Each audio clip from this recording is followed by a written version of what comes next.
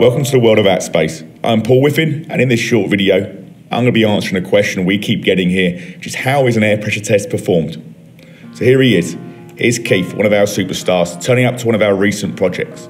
After a cup of tea and a biscuit, he's straight into action, measuring up the envelope, which consists of all the external leakage areas, including walls, floors, and roof areas. Now to prepare the property properly, by closing and sealing all ventilation within the build, as we are calculating the air leakage from the uncontrolled areas.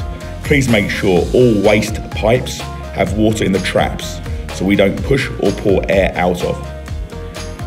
Barometric pressures are taken, along with the internal and external temperatures. We then position the external pipe, side of the house, and now the fun bit. Now to fit and adjust the temporary door frame.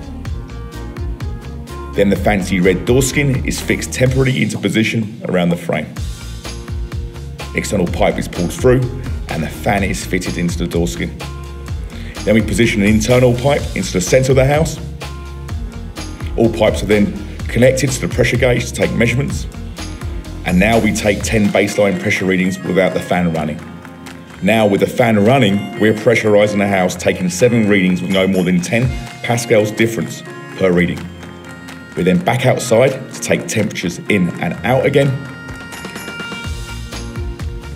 And then back inside to get another 10 baseline pressure readings without the fan running.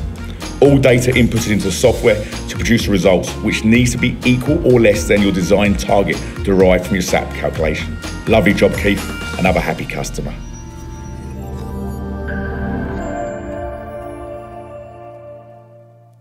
Thanks for watching the video. Please like or subscribe. And if you have any other comments or questions, please put them below so I can help you further.